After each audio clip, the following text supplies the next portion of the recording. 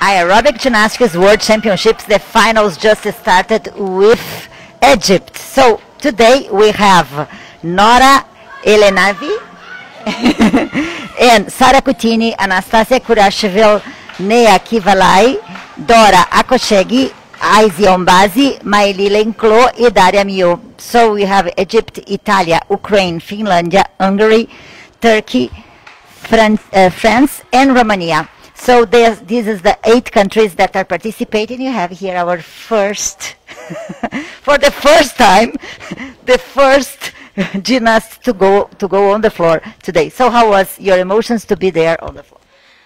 I'm very grateful for this experience, and hopefully I will learn a lot from it. The whole competition was very nice. The community and the people and everybody I met here was so nice, and it makes me want to keep on participating in these events in the future. For sure, and you are inspiring so many people in your country, I'm pretty sure. Coach, your feelings after this beautiful presentation? She increased the artistry and execution, right?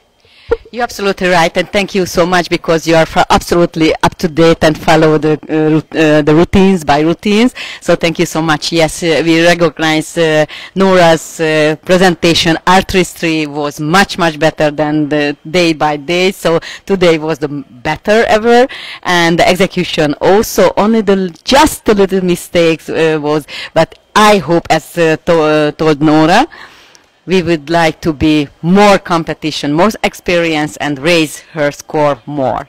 For sure. It's the first competition, first for Egypt, and then to be in the finals, it was already a great honor and a great achievement. So now, your words in your language for your people, your country, to motivate other people to come here.